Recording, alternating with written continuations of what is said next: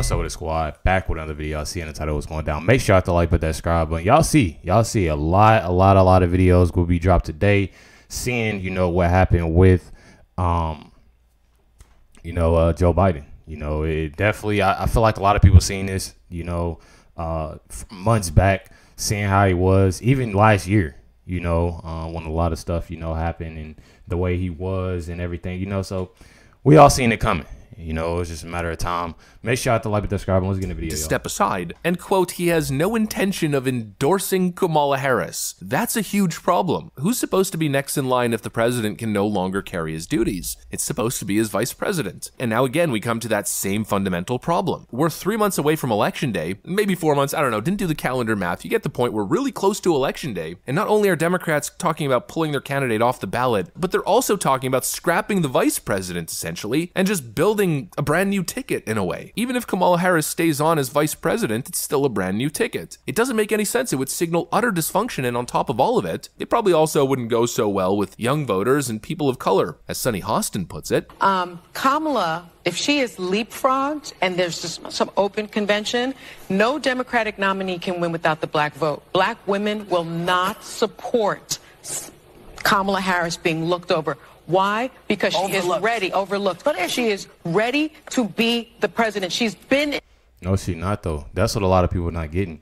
How is she ready to be how is she ready to do that when she couldn't even be a vice? Like I don't get that. It's a lot of people that just in denial about stuff like this, and I have a big problem with her saying that in general, because it's annoying. First of all, because y'all know me. I see clips of The View, and The View, obviously, I don't know who sits there and why. Like, they don't even show the audience sometimes, but I would like to see, who's clapping behind, because it makes no sense. It makes no sense to me on how somebody can support somebody that literally, like, first of all, we talking about Joe Biden. We talking about Joe Biden, seeing what he went through, seeing what he's done. I have not heard anything that Kamala Harris has done at all. I've heard of her speaking in general. Like, I've seen videos, I would say 3 times, and the third time was today.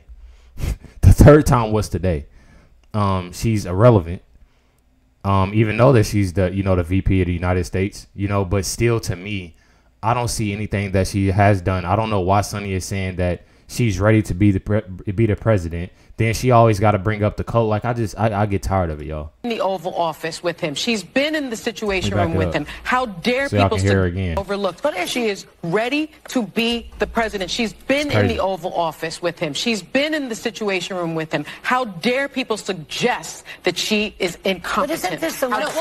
It's possible that if they skipped over Kamala Harris, that would be viewed as the ultimate F you to black voters across the nation. You mean to tell me that that's your genius play, Democrats? To drop your candidate right ahead of the election? Listen, my dad texted me, right, y'all, and I said, and I quote, texted my dad, and I said, Kamala Harris, Michelle Obama, or Hillary. He said Harris, and I said Harris ain't gonna make it, Pop. You know that, and I said that, I said people love. I told him people love Joe. And this is, I know it's gonna mess with a lot of people. People love Joe more than Kamala, and it's just and y'all know me. I'm not a fan of either one, but I'm just saying a lot of people love Joe more than Kamala. He says that you I don't even want to say that. I don't want to cuss on my channel. But one thing that he said is Joe had lost a young and the minority support. She can get that back. We also don't know who she will bring on the ticket with her that can boost her support. Regardless of who she brings on to boost us, it's not enough. It's not enough. I knew this was going to happen, and I know for sure that it's over with.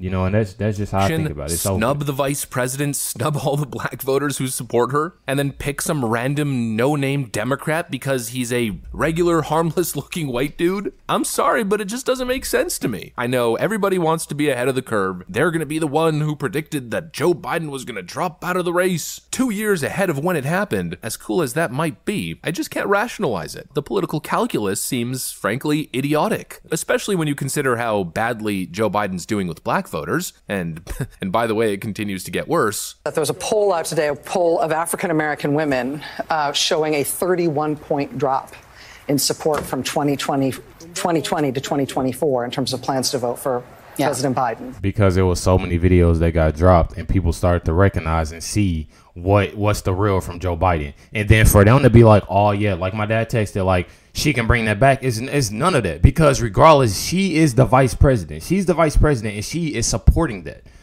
So if she's supporting that, you know what I mean, and supporting him, you know, being president, and oh yeah, he did say this, he did say that, you still, you know, I don't get that. You know, I don't get that. I don't think that she can bring that back. You know, it's raps, and whoever she brings on to support her, it's not going to gotta watch my words.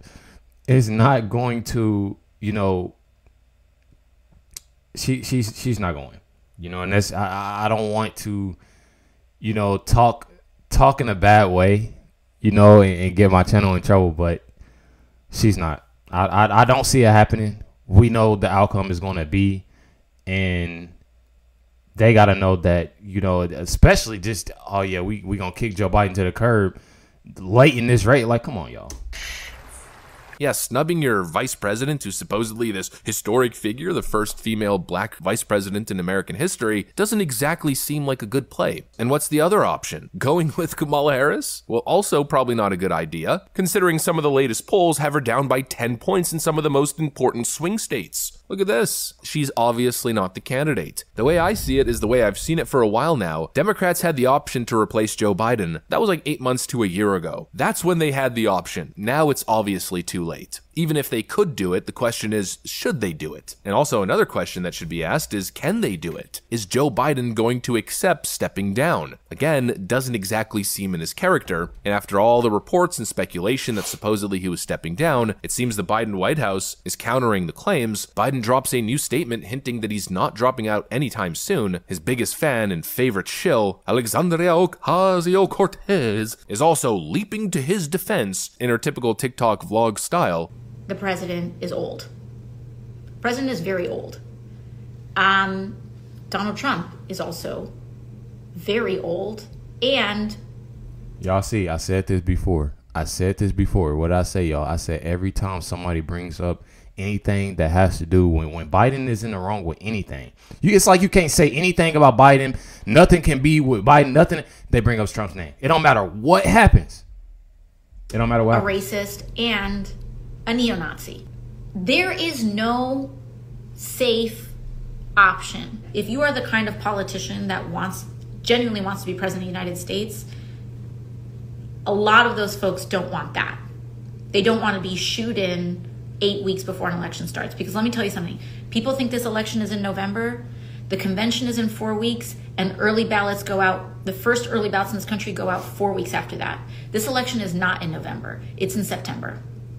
My community does not have the luxury of accepting loss in July of an election year. Yada, yada, yada. We can't replace Joe Biden, and something about neo-Nazism. I don't know. You know what it feels like is less that Joe Biden is willing to step down, and more like Democrats are trying to force him to step down. You know, there's a word for that. It feels more like a coup. And again, I will state, I don't think coups are necessarily inspiring confidence in the voter. I don't think last-minute desperate coups against your presidential candidate is how you convince people that you got everything under control. But I don't know. Maybe that's just me. As per usual with these things, it's hard to predict. I guess we'll just have to see. Anyways, that's one thing about it. I can't wait to see who she picks. Supposedly it's, you know, he endorsed, you know, Kamala, but I don't know.